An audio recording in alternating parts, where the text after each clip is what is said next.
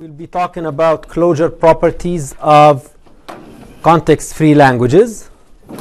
In fact, last time we said that context-free languages are closed under what? Union, concatenation, and star. And let's revisit this. We talked about this quickly. So in fact, showing that context-free languages are closed under these regular operations, union, concatenation, star, is going to be easier than showing that regular languages are closed under these operations. So if we are given two grammars for two languages, grammar 1, which is a set of variables, let's use the same terminals, and then a set of productions, and then a start variable S1, and grammar 2 with another set of variables, same set of terminals, a distinct set of productions P2, and a start variable S2. Now, V1 and V2 must be what? Distinct. Now, if they are not distinct, or two separate sets, distinct sets. If they are not, you can easily make them distinct, right? You can rename them. So, for example, you can just add a subscript 1 to every variable in the set of variables for G1, and then you can add the subscript 2 to every variable in the set of variables for G2. So you can easily rename the variables such that they are distinct, if they are not already distinct. So we can safely assume that they are distinct.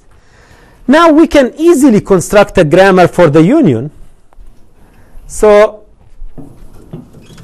we can construct a context-free grammar, a grammar G for the union, or for the union I mean L of G1 union L of G2. Again, what does this notation L of G1 mean? Language of grammar G1, and this is the language of grammar G2. So we union languages. It doesn't make sense to say grammar 1 union grammar 2. There is no such thing. The union is an operation that applies to languages, not to grammars. But we are going to construct a grammar G for the union, and G is going to be V, T, P, and S. Now, what should V be? What's the relation between V and V1 and V2? What's the relation between V and V1 and V2? It's the union. So you just add them up. V1 union V2. Is that all? No. V equals V1 union V2 union what? S. We have added S.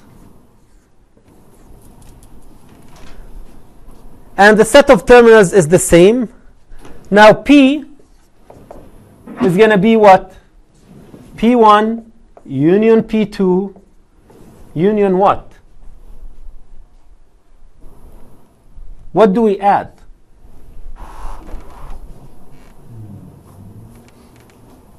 Okay, so let's take an example.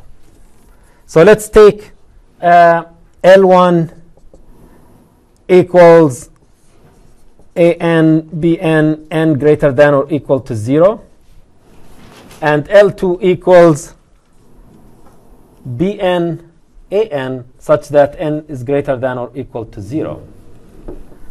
So now a grammar for L1 is S1A, S1B, or epsilon. A grammar for L2 is S2 equals what?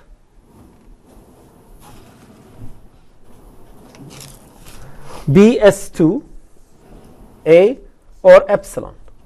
So we have two languages. Each language has a grammar. So this is S1, sorry. So S1 is A, S1B, S2B, S2B. Now, I can construct a grammar for the union where S equals what? S1 or S2. And these remain the same. S1 and S2 remain the same. So this is a grammar for the union where S1 and S2 remain the same. So what did I do here? My set of variables, I introduced a new variable S. So that's why my set of variables is V1 union V2 union S. And I introduced a new production. So P1 union P2 union S goes to, or S expands to S1 union S2. So this is a grammar for the union. So in this case, you know, what's the language? The language is the strings that have either a certain number of A's followed by the same number of B's, or a certain number of B's followed by the same number of A's. So this is a string that belongs to L1. This is a string that belongs to L2. And the union means that you just add all the strings. So a string belongs to the union if it belongs to one of the languages that we are uniting. Okay? So this is the union. Concatenation. We can construct a grammar for the concatenation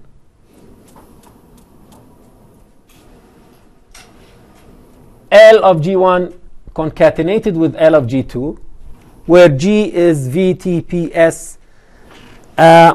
This is going to be the same, except that, you know, the rule that we add for the concatenation is going to be what? How do we concatenate two languages? If you have two grammars, so here I have a grammar for language 1, grammar for language 2. How do I construct a grammar for the concatenation? The concatenation is a string that comes from L1 followed by a string that comes from L2. So it's very straightforward. S is just S1, S2. This gives you a string that starts, you know, that has a certain number of A's followed by a certain number of B's, followed by you know, a number of B's. So this is where they get concatenated. Okay, so now just S is S1, S2.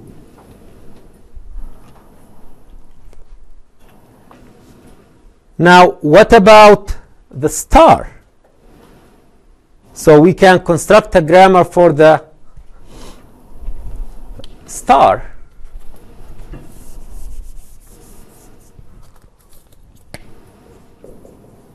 Or L1 star.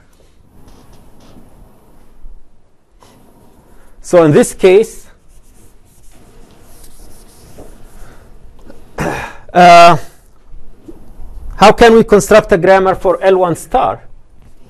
Star is repeating this. So we can just say S is, how do we repeat S1 as many times as we want? So S is S1, S or epsilon. So this is, okay, S is, so let's repeat this. So S is S1S, and then I can do S1S again. Now this S1 is AS1B.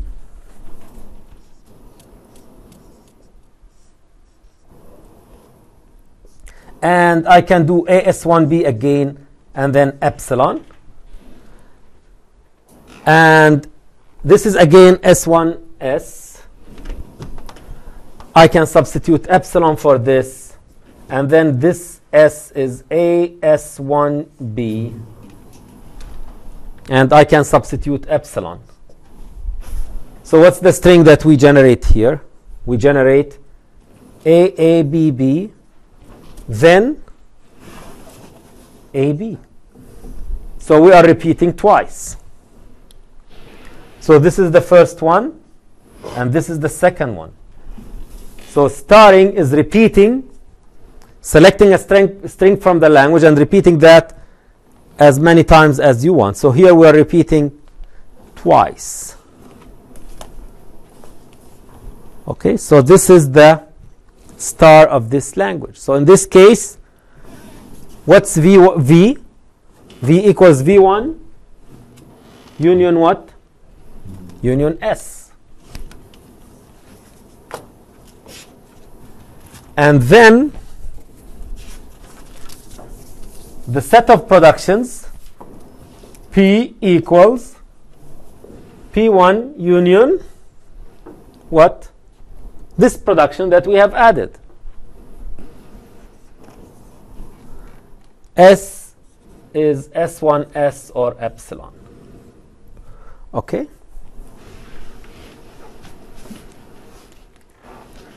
So now we have easily shown that in a straightforward manner, if we have two grammars for two languages, we can easily construct a grammar for the union by adding S is S1 or S2, and we can easily construct a grammar for the concatenation by adding S1, S2, and we can easily construct a grammar for the star of a language by doing this, repeating any number of times, including 0 times. So this proves that context-free languages are closed under union, concatenation, and intersection. Now the point is that context-free languages are not closed under intersection.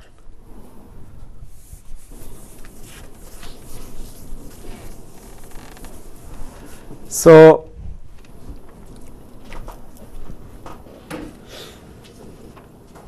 context-free languages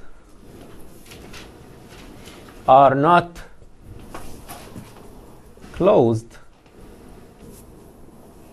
under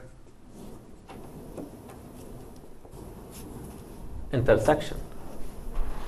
Now, we will show this by assuming that by using a language that is known to be non-context-free grammar. So the language L equals AN, BN, CN, n is greater than or equal to 0 is known to be non-context free. So we did not prove this. There is a pumping lemma for context-free languages that allows us to prove that a certain language is not context-free. But last time I gave an intuitive explanation why this language is not context-free, or why we cannot construct a context-free grammar for this language. And what was that intuitive explanation?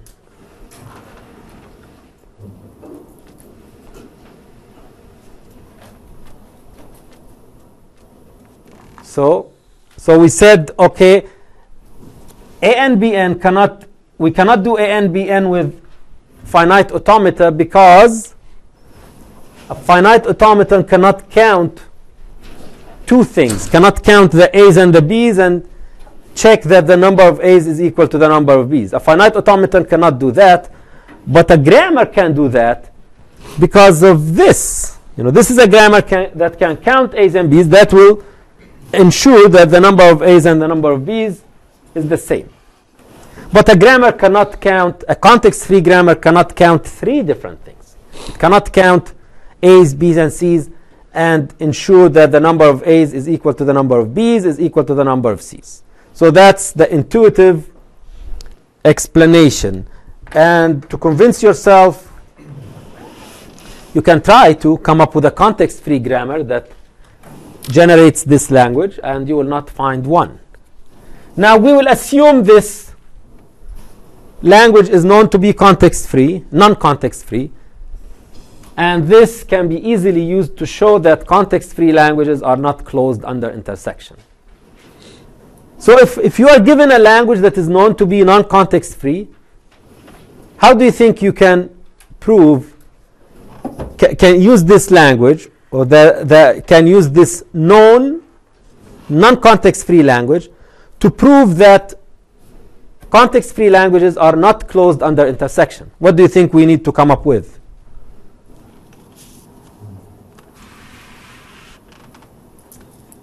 We need to come up with two context-free languages whose intersection is this language. So we need to come up with L1 and L2 such that both L1 and L2 are context-free and their intersection is L. So can you come up with two languages that are context-free, but their intersection is this? Okay, I can give you the first language. So the first language is AN, BN, CM, such that n is greater than or equal to 0, and m is greater than or equal to 0. So L1 is context-free.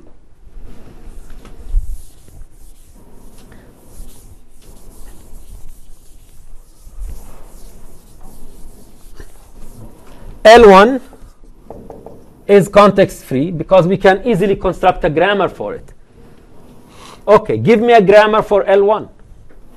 S is, well, we can easily divide it into two pieces. So this is S1 and this is S2. So S is S1 and S2, and then we can write a rule for S1 and a rule for S2, and we know how to do S1, equal number of A's and B's, and S2 is a very simple language. It just generates any number of C's. So S1 is going to be what? A S1B or epsilon, and S2 is going to be what? Any number of C's. CS2 or epsilon. So this generates any number of C's. This generates an equal number of A's and B's with the B's following the A's, or a certain number of A's followed by the exact same number of B's. So this is this language. Now give me another language that, if intersected with L1, will give us a language that is known to be non-context free. So now it should be easy. Now it should be easy. Give me a language that, if intersected with this, it's going to give this. Yeah? Is A n B to the n, C to the n? Okay, AN. And B to the m, C m. Yeah, exactly. CM. Such that n is greater than or equal to 0 and m is greater than or equal to 0. So L2 is context free. Context, not computer science. Context free. Okay. L2 is context free. And the grammar can be done in a similar manner. S is S1, S2, where S1 in this case is what? Any number of A's. So this is our S1. By the way, in constructing grammars, you should be able to analyze a language into multiple languages. This can be a powerful technique in designing grammars for languages. This ability of analyzing a language into multiple languages. So here you have two. So this is the concatenation of two languages. The first language is just any number of A's, and the second language is an equal number of B's and C's, but in order. So this is going to be S1 is any number of A's, A, S1 or star, and S2 is B, S2, C, or epsilon. Now, clearly L1 and L2 are context free, and their intersection is L. So L1 and L2 are context free, and L equals L1 intersected with L2. So does anyone have a doubt about this intersection, that if you intersect this with this, if you intersect L1 with L2, you will get L. So which has more strings, L1 or L? L1 has more strings. So, here's a string A, B, C, C. So this string belongs to L1, but it does not belong to L. So here is at least one string that belongs to L1 but does not belong to L. So L1 has more strings than L. So it has all the strings where the number of A's and the number of B's are equal. And L2 has all the strings in which the number of B's and the number of C's are equal. So in order to belong to L1, you have to have the same number of A's and B's. In order to belong to L2, you'll have to have the same number of B's and C's. In order to belong to the intersection, you'll have to have the same number of A's and B's and the same number of B's and C's, which means you have to have the same number of A's, B's, and C's. Right? So a string that belongs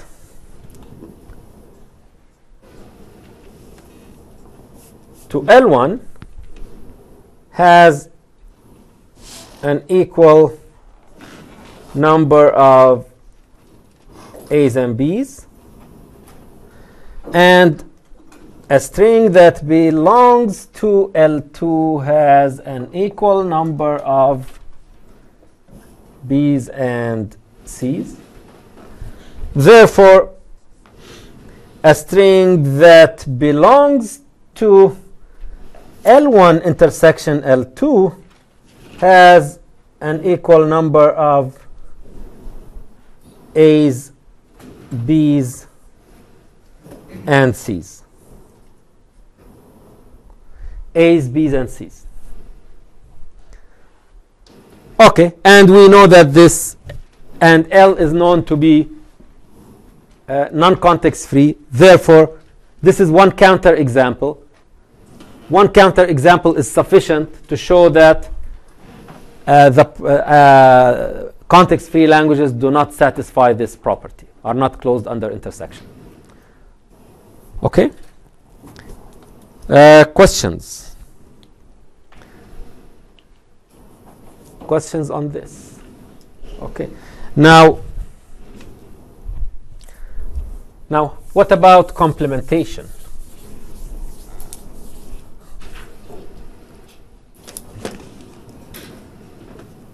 What about complementation?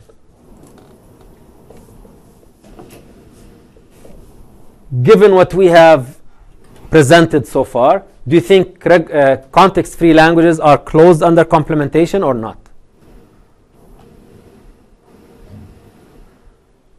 Okay, so the answer to this question is, how did we prove that regular languages are closed under intersection?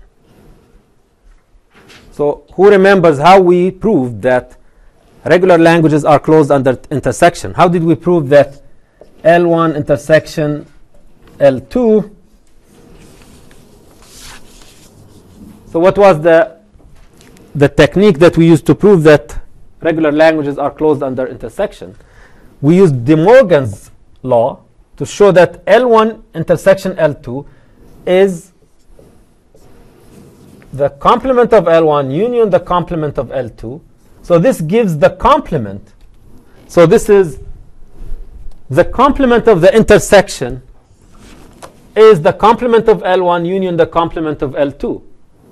But what about the complement of the complement of the intersection? That's the complement of this. So the complement of the complement is the intersection. So if in regular languages we argued that regular languages are closed under union and they're closed under under complementation, therefore they're closed under intersection. Now we know that context-free are closed under union but not closed under intersection. So what does this imply about complementation?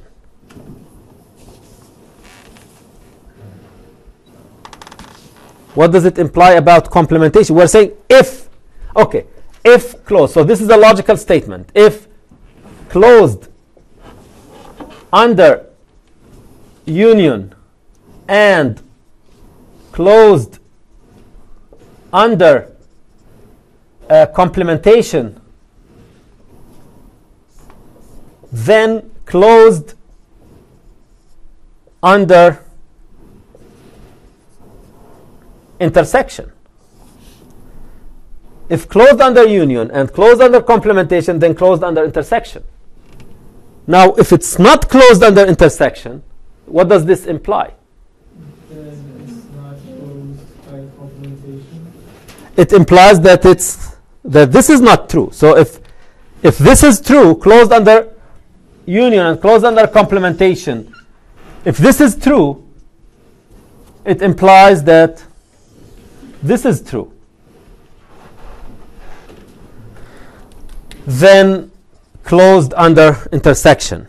Now, if this is true, this true implies this truth.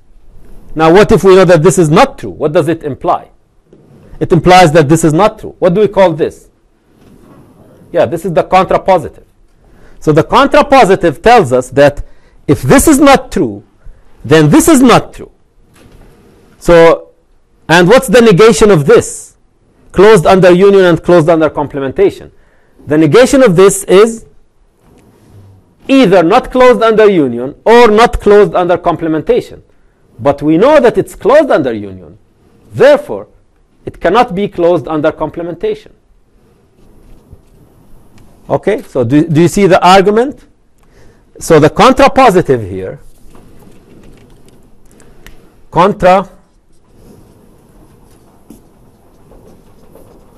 the contrapositive, not closed under intersection, implies not closed, implies the negation of this statement, which is the negation of this statement is not closed under union or not closed under complementation. But since we know that it's closed under union, it cannot be closed under complementation. Since we know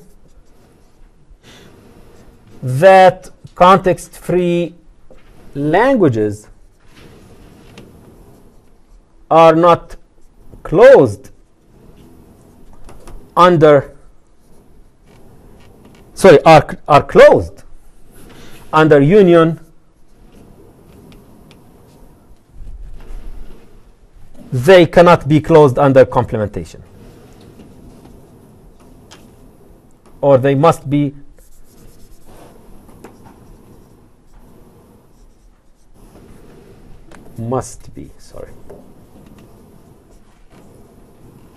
not closed under complementation. Complementation. Okay. So context-free languages are not closed under intersection and are not closed under complementation.